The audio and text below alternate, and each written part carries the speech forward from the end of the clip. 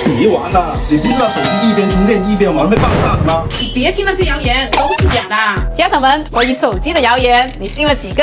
一、手机边充电玩会爆炸。其实手机充电时用到的电来源于充电器，而不是电池，所以不存在电池爆炸的说法。只要用正规适配的充电器充电，就不会发生爆炸。但是发现手机过热的情况下，就一定要放下手机。二、手机电量见底再充，一次充满再拔。手机的锂电池寿命是根据完整的充放电周期决定的，大约500个周期就寿终正寝了。所以最好的充电习惯是多充浅充，电量保持在65%到75%，电池的使用寿命最长。三、晚上玩手机开护眼模式不伤眼，护眼模式会让你在漆黑的环境下看屏幕更清晰，不刺眼，但是同时也会增大眼睛的负担。在黑暗中，为了看清楚屏幕，我们的瞳孔会放大，此时你的眼睛会更容易疲劳或累。所以最好的护眼模式还是少看手机。四、安卓手机比苹果手机卡。随着科技的发展，安卓系统已经逐步优化，跟苹果同步价位的安卓机已经跟苹果媲美。其实回头想一想，